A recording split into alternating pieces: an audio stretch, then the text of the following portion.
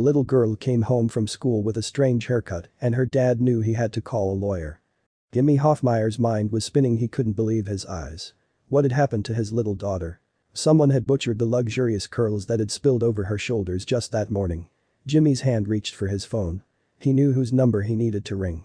He just hoped his lawyer would answer quickly. 7-year-old Journey lives with her father, Jimmy, and her mother in Mount Pleasant, Michigan. She's just like any other little girl her age. She enjoys birthday parties, getting her face painted and going on family vacations. But Mount Pleasant turned out to be anything but that for the Hoffmeyers one school day in March 2021. Journey was supposed to be her usual bubbly self when she arrived home that afternoon. But instead she was in tears, and the reason was obvious. The little girl's curly blonde hair, of which she had been so proud, was a disaster. Someone had taken a pair of scissors to it and had gone to town. Understandably upset by his daughter's distress, Jimmy decided to fix it the only way he knew how. He got her a fresh haircut to repair the damage and sent her back to school. But little did the Hoffmeyers know, their nightmare was just beginning, and poor Journey had a river of tears still left to sob. The young girl experienced another traumatic attack on her hairdo just days later. And this time, it hadn't even been the same culprit. And the further Jimmy probed into just what had transpired, the more he became sure something was seriously amiss. The incidents had upset the whole family. So what had actually happened to Journey on that first fateful school day? Whose hand was holding the scissors that had shorn his child's locks? Jimmy wondered the same thing when his daughter came home from Gaynard Elementary School in tears with chunks of hair missing. He did what he could to comfort her, though. As told to news agency Associated Press in April 2021, when Jimmy asked Journey what had happened, she told him that the incident occurred on the school bus. Apparently the little girl had responded, "A student cut my hair." He laughed. It was a nasty thing to do and kids can be cruel, but all Jimmy could do was deal with the fallout. After wrapping Journey in an embrace and telling her everything was better now, Jimmy told her what her schoolmate had done was wrong. He said, "No kid should cut your hair, okay? Don't let them." And of course, the little girl couldn't walk around with such a disheveled appearance. But what could he do about that? Jimmy couldn't fix it himself, so he took Journey down to a beauty salon in an effort to repair the damage. The staff there decided on an asymmetrical haircut. It was stylish look, and soon, no one would have been able to tell what had happened. But if Jimmy thought he'd essentially dealt with the problem at that stage, he was very wrong. Jimmy's conversation with the school over the incident was, to him, the first red flag. He later told TV channel BNC News, "Of course, we were upset." She was still upset about the child. The only thing the school said was that they were going to look into the situation and contact parents, then get back hold of me about what was going to be done about it. The response didn't exactly fill the Hoffmeyers with confidence, but they'd gone through the proper channels. What more could they do? So they sent Journey back to school with her new do, while waiting for Gaynard Elementary to finish its investigations. And the details that turned up were interesting, to say the least. "They didn't call me back when it happened, they called me back the next day," Jimmy continued. "We found out that there was camera footage on the bus. The bus driver told us that the Gaynard School AIDE was the one present while the first cut happened. So why hadn't she intervened on Journey's behalf?" Well, the Hoffmeyers didn't get an explanation for that. At least for a short while, that question was the last thing on their minds. And that's because their beloved daughter had subsequently suffered a second attack on her hair. Her fancy styling was gone, and to her parents the short hack job in its place looked almost as rough as the first. Jimmy recalled, "That Friday, I'm pretty sure it was March 24, was when my daughter came home with the other side chopped off. And then I was really mad, and at first I'm thinking another little kid did it. But there was something different about this second cut that Journey's parents couldn't quite put their finger on. For one thing, since they had already reported the first incident, how could a second one occur so soon afterwards? And then there was the question of why the second incident seemed more calculated. The Hoffmeyers needed to have another little talk with their daughter, but she was so distressed they could hardly hear her through her tears. Reported how the second conversation went.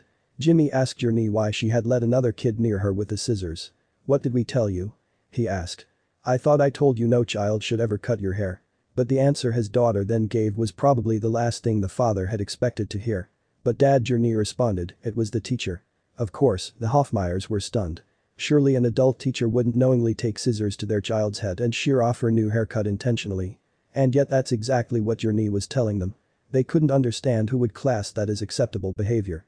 Once Jimmy had recovered from his initial shock, he asked more questions, and it turned out that his daughter had been referring to her library teacher. That member of staff's name is Kelly Mogg, and it turned out she might not have been alone in the act.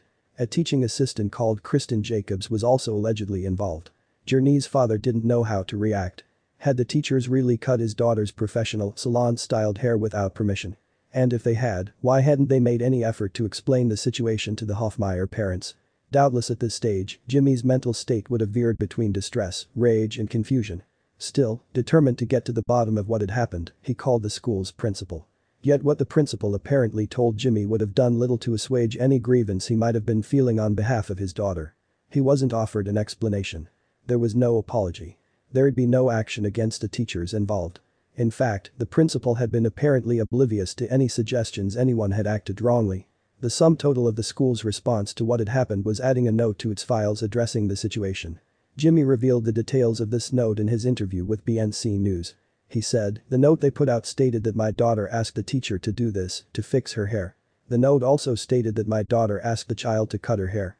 Jimmy continued, "So they're stating that the child cut my daughter's hair, I got it fixed. And apparently my daughter still wasn't happy with it and asked the teacher to cut it again. That's what I'm being told." Journey's traumatic experience didn't end there, though. She still had to live with the haircut's repercussions. The girl's shredded hair was no longer salvageable, so she had to go to school with it in a state the following day. And as reported by World Lifestyle, you can bet that the local kids were quick to make fun of her for it. All this taunting brought Journey to tears again, so Jimmy made another call to the school. In that call, according to World Lifestyle, the principal allegedly attempted to downplay the incidents.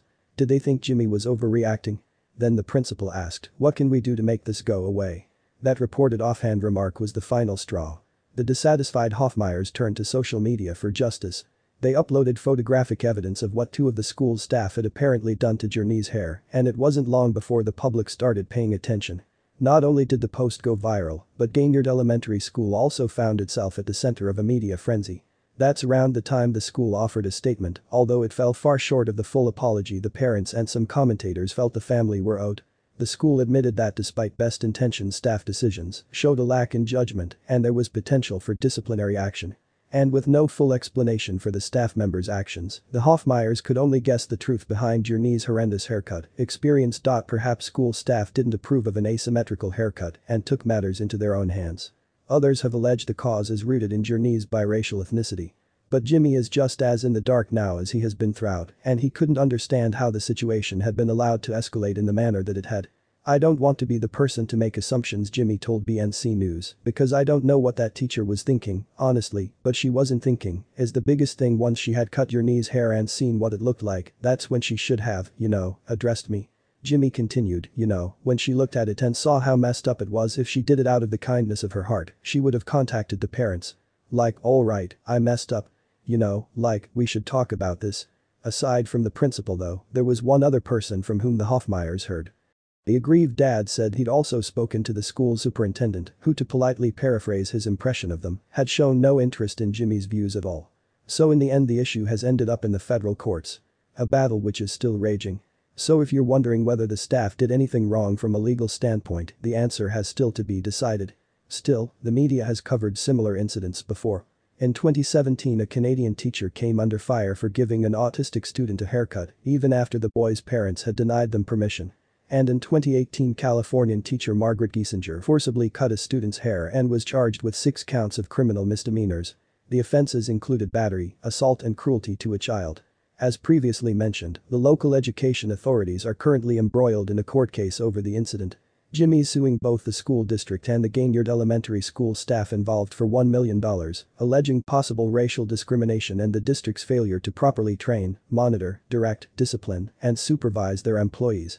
Violation of the 14th Amendment, intentional infliction of emotional distress and assault and battery are among the charges. And meanwhile, although the federal case's verdict is yet to be determined, the Mount Pleasant Public Schools Board of Education has already concluded its own investigation. It admonished the staff responsible. According to website Michigan Live, the library teacher who actually cut Journey's hair is on last chance employment, meaning if she slips up again, she will likely lose her job. In 2021 the website quoted the board as saying, "We believe a last chance agreement is appropriate given that the employee has an outstanding record of conduct and has never once been reprimanded in more than 20 years of work." The board statement continued, "In addition, Superintendent Verliger has recommended and the board has accepted written reprimands for 2 additional MPPS employees who were aware of the incident but did not alert the students' parents or the administration." Still, the Hoffmeyer family's ordeal hasn't ended yet. They're reportedly experiencing backlash from the wider Mount Pleasant community, too. Christina Laster, an advocate for people of color who set up a GoFundMe webpage for the Hoffmeyers, elaborated more on the subject. The Hoffmeyers have also been met locally with anger, unfairness and a lack of compassion because of their advocacy efforts for justice for Journey, she wrote. And with that in mind, Journey's family are trying to move away from Mount Pleasant to be somewhere they'll find, well, more pleasant. Laster has set a target of $10,000 to provide the Hoffmeyers with the means to both relocate and provide homeschooling for their children. Until then, Journey is attending a different school. Sadly, there have been some knock-on effects for the little girl, as Jimmy revealed in a Facebook interview with Christina and the Wise Society in April 2021. Jimmy said, she has a therapy session, or an evaluation, I guess you would call it, this Thursday. And from there, they were already saying they were going to do it because they'd already heard what had happened before I could finish the conversation with them. That's how far it already had spread. Jimmy also said in the Facebook interview that looking back, there had been some warning signs even before the haircutting incident. Journey was already getting pressured about her hair being a certain way already, he informed. Journey said multiple times that her teacher was trying to fix her hair or style it for her. And even that I feel is out of line. That's why Wise Society is fighting to reintroduce a law called the Crown Act, which protects against hair discrimination. No one should be punished for what naturally grows out of their body, and that is a part of their DNA, Christina said. And few would dispute that protecting and preserving personal freedom is a good thing.